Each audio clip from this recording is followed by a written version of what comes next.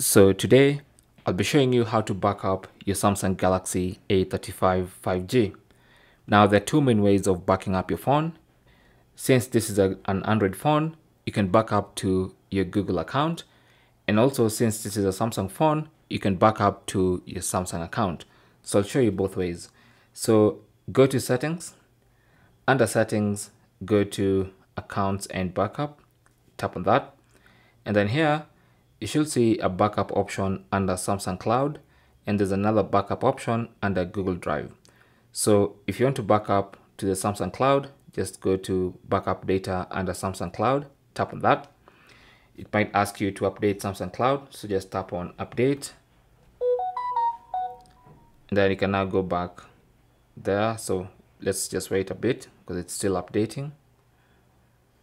Here it is, so let's just give it a couple of moments.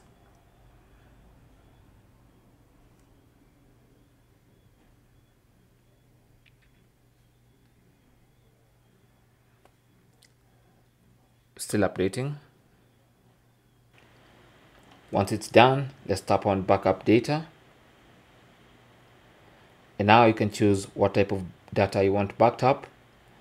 So if you want something backed up, make sure it's turned on. If there's something you don't want backed up, maybe because of space or maybe just because you don't care, just uncheck it and then tap on backup now.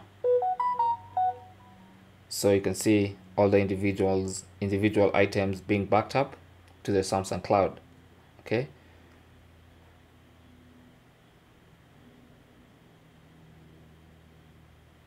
And once you see a check mark next to everything, it means it's complete. You can now tap on done.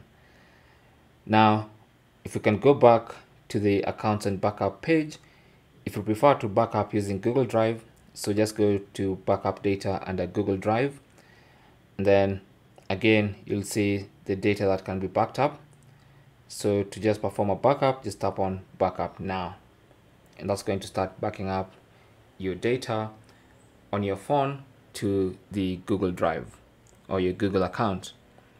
So these are the two ways of backing up your Samsung Galaxy A35 5G. Thanks for watching. Leave your comments and questions down below, and good luck.